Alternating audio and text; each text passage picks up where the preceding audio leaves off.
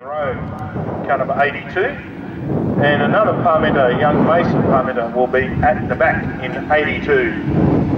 So second heat on the juniors gets green flag, and Rocky McHugh, like a shot out of a gun from the second row, gets past the front row before they even got to the white line, and yellow lights on, and that's no surprise there. So second time of asking, restart number 2, and Rocky McHugh once again gives a great start, but young O'Connell got a better one on the outside, and he takes over the race lead as they run down the back for the first time, and it is Casey O'Connell, your race leader. Rocky McHugh settling into second, a little out of shape, heads towards the fence, he's got a tank slapper happening. He gets it back under control, right in front of the 82 car there of Terry Ann Road, as young Carter Armstrong finds himself down on the infield.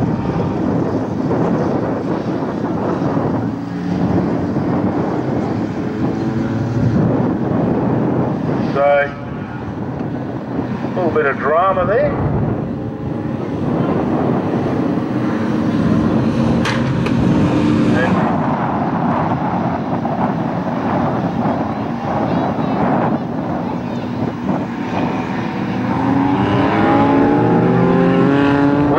Start, and Casey O'Connell leads them away from Larissa Cook in 27. She had Lachlan McHugh trying to climb in the back tailgate of the 27 car as they got underway. Terry Ann Rowe back there in fourth spot, and it's Vicky Canefield in car 45 sitting back there in fifth. But Casey O'Connell at the moment, but then the auto record charade is off and running out in front. He's got away from Cook quite comfortably at the moment, who's had McHugh to fend off for a lap, but he's just made a bit of a mistake there through turn number 2 and dropped back a couple of car lengths. Still Rowe there in fourth from Canefield. We go back to young Parmenter. That's Mitchell in car 8.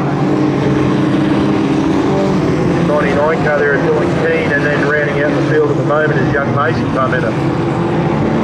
No problems for Casey O'Connell at the moment. 48 car is off to the races, as they say, out in front. He is quite comfortably in the lead. McHugh now having a look on Larissa Cook as they go through turns 1 and 2. McHugh down the bottom, Cook's mid-track. A little bit more pace available there for the 27 car. Holding off the advance of the Caravan Repair Centre 23. Terry Ann Rowe and Vicky Canefield fairly lonely races for them in 4th and 5th spot at the moment. No one to challenge.